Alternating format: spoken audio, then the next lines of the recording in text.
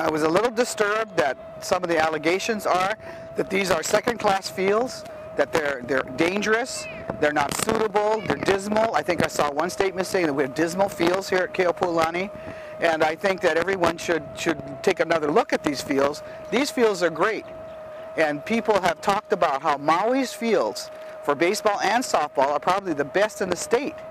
So I think we have really put a lot of effort into trying to meet the needs of our youth activities. So I'm a little concerned that this comes up this way and that we can't work things out in a reasonable way so that everyone has an opportunity to participate in the sport that they choose to participate in. I think that some of the controversy started when they were going to redo the field number 1, which is a Little League field over at the War Memorial Complex.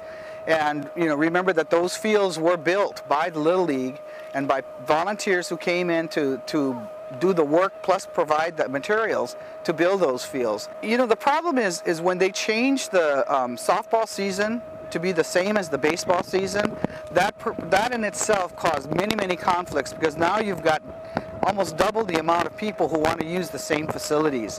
When they were a different season, there wasn't a problem, because then we could take the mounds off the Little League fields and use them for softball. But now to expect that we're going to change the mounds on the Little League fields every time there's a team that wants to practice softball or have a softball game, that makes it really hard. I coached softball for Maui High School here, and we played on the Little League fields, the games, but we have to play with the mounds, which is not truly a softball game. It's gathering whichever coaches and people in the leagues. Like a Little League has a number of coaches, and they come in and we talk about schedules together, and I think tomorrow can probably give you more details about how the schedules are actually worked out. But we don't have enough fields for everybody. So it's a combination of, you want to give the kids the best possible facilities they can, but it is not impossible to practice on a non-regulation field. It is not impossible. It's a challenge for a coach to come up with drills and activities that are teaching the skills, and so that when they get to a regulation field, of course they feel like they're in heaven when they're in a regulation field after being on some of the stuff they've practiced on. But it's not impossible to teach the kids and have these activities. I think we can work things out between and among all of the teams who want the uses, but I think everyone has to be reasonable. I don't believe that we're being unreasonable by offering this field here. And it's a good field. I guess we have to wait to see what happens during the whole process of, now that a lawsuit's been filed against the county. We'll have to go through that process and try to figure out, depending on what the outcome is. No, I didn't see this coming. I heard some rumblings earlier, but it's all happened. I guess picked up speed in the last week or so. I knew there was some discussion and some maybe discontent with the way the schedules were made. But I think we were trying to work with providing fields for everyone who needed to have practice fields for both their baseball and softball programs. And the County of Maui has always been here to try to meet the needs of these groups, because we of course support all these youth activities. And the county, actually, our first responsibility is to the county programs.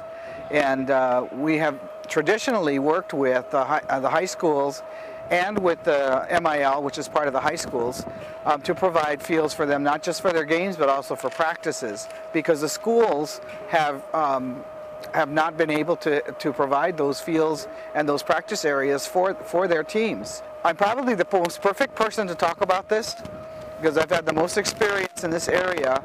First starting out as a player, I played college softball and volleyball and a bunch of other sports. My major was in physical education.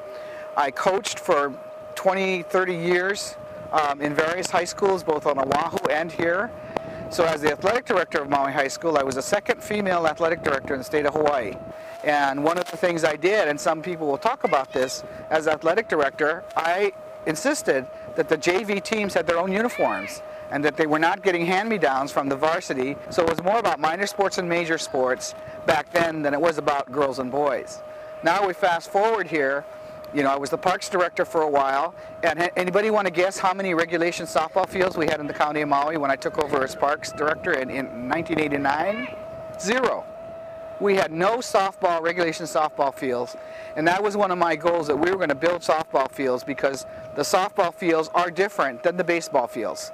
And I think some people don't understand that there is a difference between a baseball field and a softball field. In baseball and softball, however, there are differences within the infield, differences in the pitcher's mound, and differences in the distance to the outfield. So there is a sizable difference. And we've tried to accommodate all of the softball team's uses, and there are 3 or 4 organizations of organized softball that have different distances, different regulations for base paths, how long they should be, and for the pitcher's area, how far from home plate they should be. And one of the things that I saw, a baseball field has a mound, and a softball field doesn't. And that makes a big difference in the sport. And so you cannot equate softball and baseball together.